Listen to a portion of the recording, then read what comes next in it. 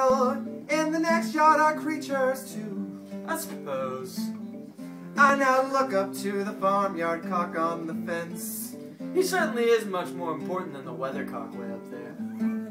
Who can't even creak, much less crow. Who has no hens or chickens. Who thinks only about himself and perspires rust. No, the farmyard cock, he's a real cock.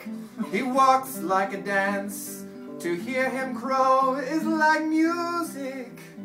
When only ever he comes around people and he hears what a trumpet he is. If he would only come over here, even he should eat me up. Stalk and all, it will be a happy death, said the cucumber.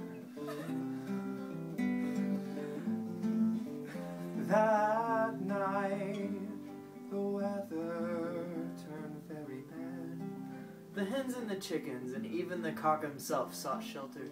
The wind blew down the fence between 2 yards with a terrific crash. Crash! Tiles fell from the roof, but the weathercock sat firm. He didn't even... I'm sorry. Where were we at? Okay, here we go. He didn't even turn around because he couldn't. Although he was young, and just cast he was very steady and sedate. He had been born old, and wasn't a bit like the sparrow and the swallows that fly through the vault of heaven. He despised them. Ordinary piping birds of no importance. He called them. He admitted that the pigeons were big and glossy, and gleamed like mother of pearl, and almost looked like some kind of weathercock. But then they were fat and stupid, and all they could think of was to stuff themselves with food. Besides, they're such bores to associate with.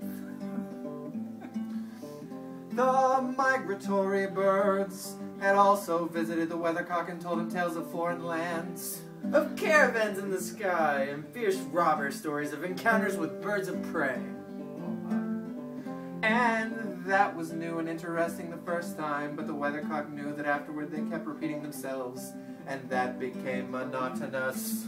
They're boring and everything is dull. So dull. The weathercock, that is. And the fat pigeons. Mostly the weathercock. Big and glossy, but mostly fat. Rusted and very weathered is the weathercock. Here, here.